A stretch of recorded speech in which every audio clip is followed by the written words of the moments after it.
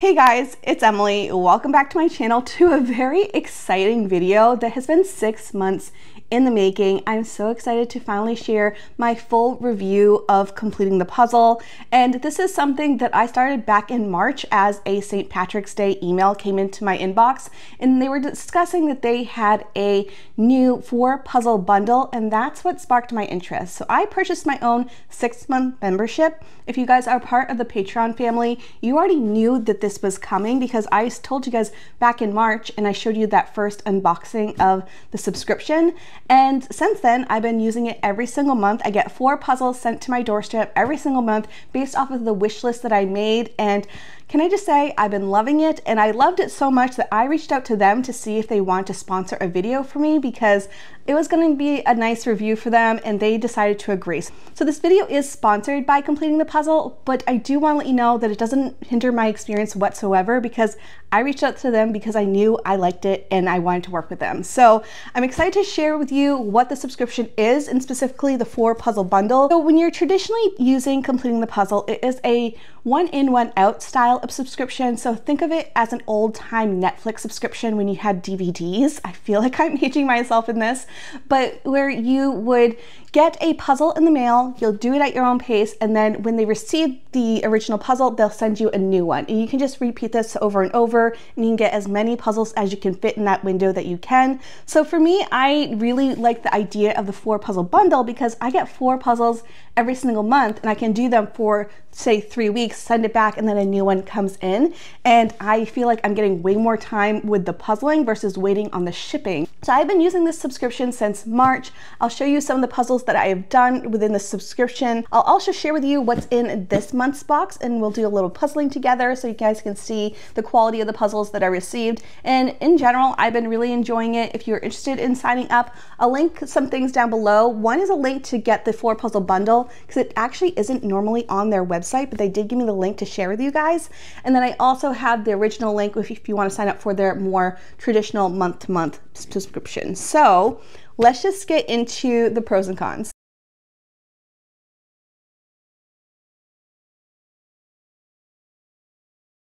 But first up, let's talk about the design of the shipping package. I really like this because it's reusable. When it comes to me, I never have issues with it being open or anything. And when you're done with your puzzles, you just ship it back with the label that they include.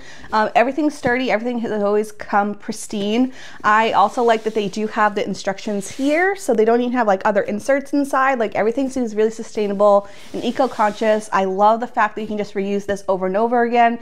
And it's been great. It's been super easy to ship things back, and it's a really quick shipping time as well from me to them. So when I ship this back to when I get a new one is around 5 days. That's what I've been averaging for the past 6 months. Next up, let's talk about the variety of brands and puzzles. They have so many to choose from. I think they have over 1,300 different designs that you can choose from, and there's a ton of different brands and some really expensive brands. Like one month I actually had 2 Tanya Wicks puzzles, which if you are in the US, they're normally around $38–40 per puzzle, so to be able to rent them is amazing because I'm someone who doesn't redo puzzles, or very seldom do I read puzzles, and so for me to spend $40 on a puzzle I'll do maybe once is kind of hard for me to justify, but renting it is great because I can still experience the puzzle and get the content that I need since I'm a content creator and still enjoy it. So it was awesome to have 2 Tanya Wicks puzzles in one of my bags. They also have other brands too, like New York Puzzle Company.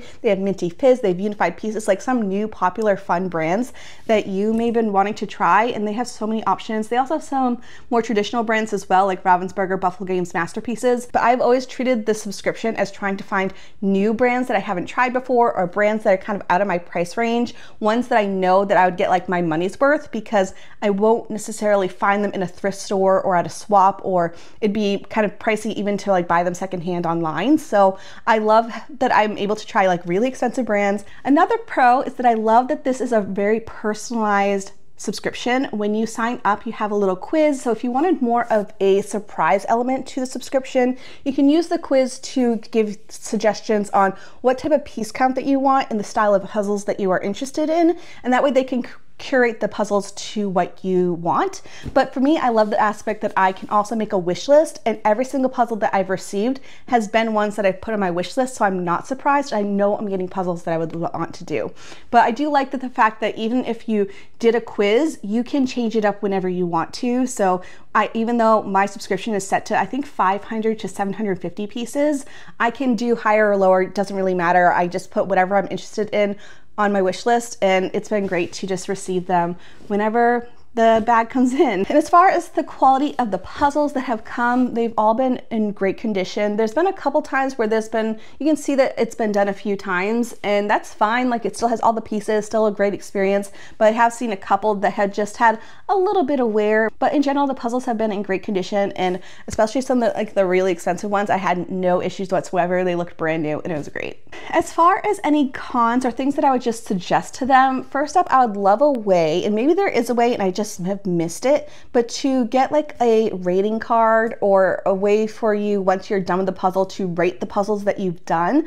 Not necessarily whether or not they're a good puzzle, but about the quality of the puzzle and whether or not it's still in good condition. Like, if for some reason someone was missing a piece, or I had a couple that they seemed like they were at the end of their lifespan, I would love a way for me to just give them a little note to let them know, so that way they can take it out of the rotation, and you just know that the puzzles that are coming to you are rated from other puzzlers that have done them and they're still in good condition. I also kind of wish there's a way for me to prioritize certain puzzles over others. Like, I have my wish list, but it's all just kind of all together. I would love to be able to have like my top 5 picks at the top, so that way they know like those are the ones I want to do next, if they're available, of course, because that would be great. Because sometimes I have like a video concept in mind and I'm like, oh, this puzzle would be great for it, but it doesn't come. Or maybe there are puzzles that I wasn't quite ready for, or there's been a couple times where I put 1,000-piece puzzles on there because I love the images, but I don't necessarily want 4 1,000-piece puzzles in a single box because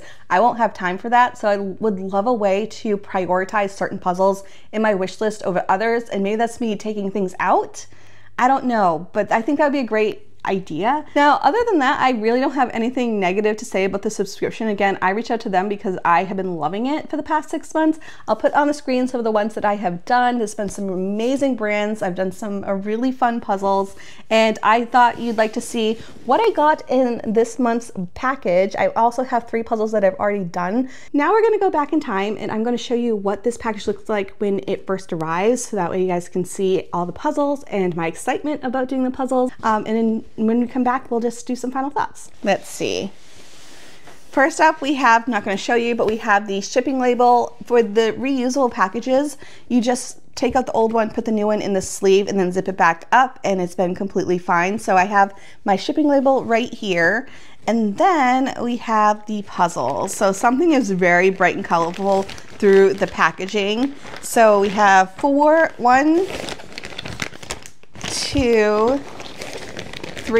puzzles, and they look like they are all 500 pieces, which is perfect because I'm going to be doing some speed puzzling.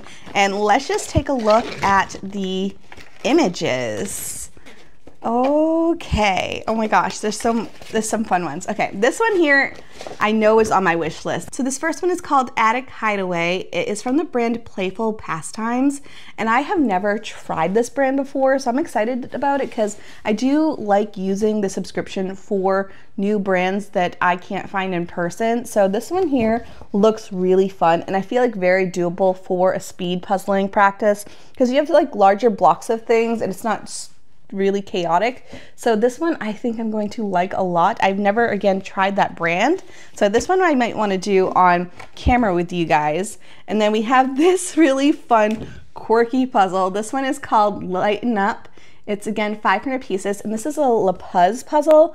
Also have never done this brand, which I know a lot of people rave about them, so I'm excited to try this brand as well. In this image is a bunch of candles that are really interesting. We have like a bear, we have this little guy who's in a swimsuit, we have a banana, we have some eggs, we have a mushroom, and they're all just candles that are lit up, which is really fun.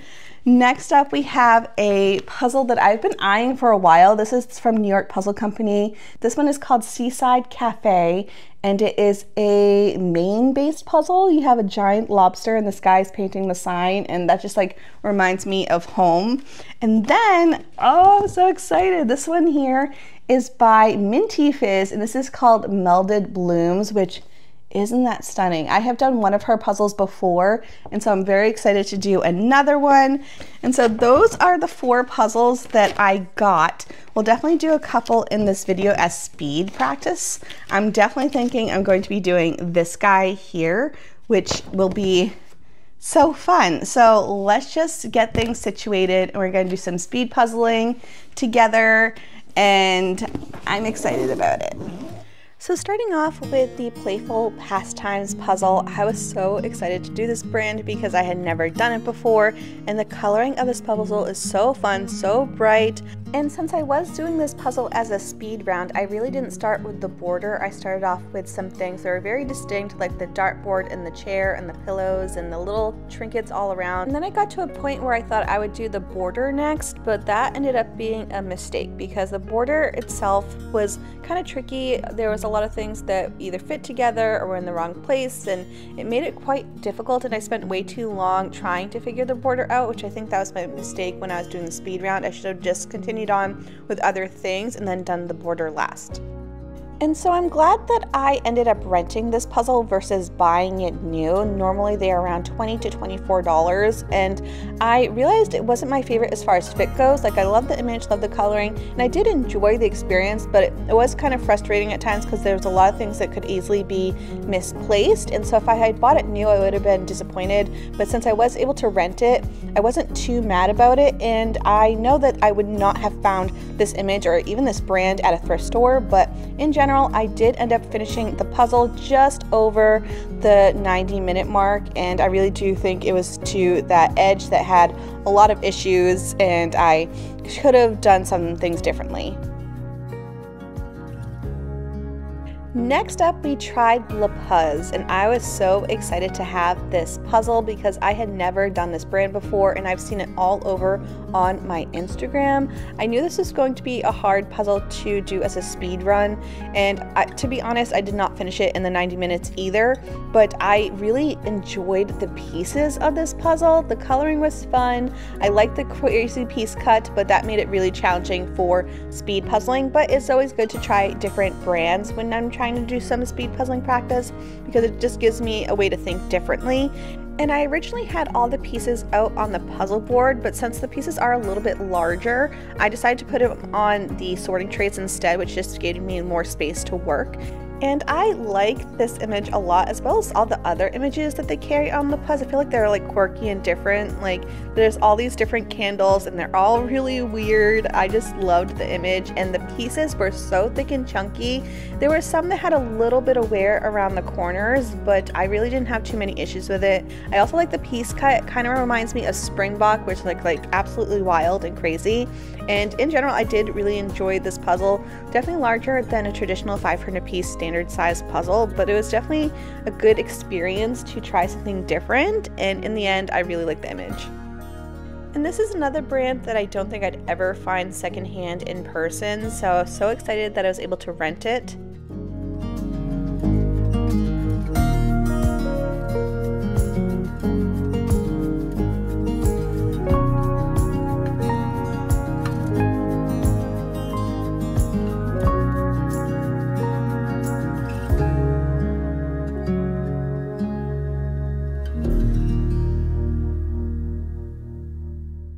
And finally, we had Melded Blooms by Minty Fizz, and I had only done one other from this brand a long time ago, and I kind of remember liking it, so I was really excited to do another one. I follow Kelly on Instagram, we talk all the time, so it was really fun to do another one of her puzzles, and I loved this image so much.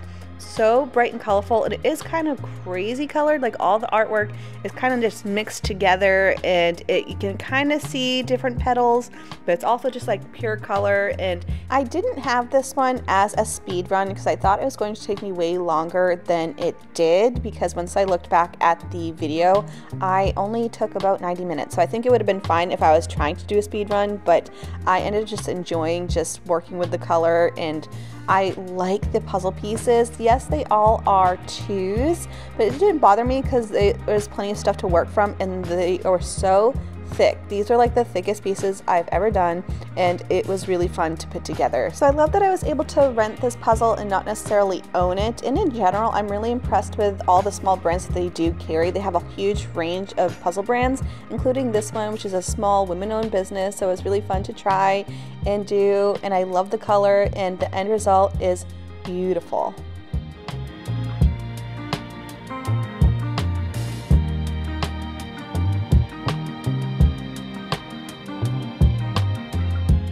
All right, so I still have some of the puzzles on foam board, and I do have the little cards here. And in general, I really liked this box this time around. I got all 500 pieces. I'm still going to be doing this guy here, which is a really fun New Yorker puzzle from New York Puzzle Company. It just like screams Maine to me, and it just makes me really happy. So I'll probably do that one evening while like watching TV. I really like trying new brands, so I love that I was able to try Playful Pastimes and La Puz. I have heard so many things about La Puz. I like their piece cut. They kind of remind me of Springbok a little bit. So I really like the piece cut, like the quirky image. It was really fun on a really good difficulty level. Like it wasn't super easy, but it wasn't hard either. I really liked the La Puz puzzle a lot, and it definitely had a little bit of wear on the puzzle, but not too bad. It had a great fit, and the quality of the puzzle pieces seemed really, really nice. The Playful Pastimes, I enjoyed the image a lot. I love how bright this was. A little shiny for speed puzzling practice, and I definitely had issues with that, but I also think that the fit of this puzzle is a little bit looser in some areas, especially around the border, but in general, I love the coloring of this puzzle, and it was a really fun image. So I'm glad that I was able to try this puzzle brand out without having to like pay for it full price. And then I really loved this puzzle by Minty Fizz. I've only done one other puzzle from her, and it was years ago, and I feel like I remember liking it, but I couldn't quite remember. So I love the fact that I was able to do another one of these puzzles, and I actually talked to Kelly on occasion, and it's just been really fun to get to know her, and I love that I was able to do one of her puzzles again. So this one was really great. I love the quality, the nice thick chunky pieces. So this was a really fun one to do, and I thought it was going to be harder than it was, and it wasn't. I liked it a lot. It was super fun. That is it for this video. I hope you enjoyed it. I hope to give you a little bit of insight of what it's been like for the past 6 months doing the subscription. It's been really fun to try a bunch of new brands, a bunch of new puzzles. I love that it comes in the mail, because oftentimes I forget what I even put on my wish list. So it's always a surprise when it comes, and I get very excited about all the puzzles because they're ones that I originally wanted to do anyways. So that is it for today. I hope you enjoyed this video and my review over completing the puzzle. I'm so excited that they were able to work with me on this video because I was loving them, and I like when that type of thing works out. So thank you so much to Completing the Puzzle for sponsoring this video. If you're interested in them, I'll link them down below. Again, there's 2 separate links. One is going to be for the 4 puzzle bundle that I get. The other one is for their traditional subscription account. And so thank you so much for being here. I hope you're doing well. Make sure to follow me on Instagram and all those good things if you aren't already, and I'll see you guys in the next video. Bye guys.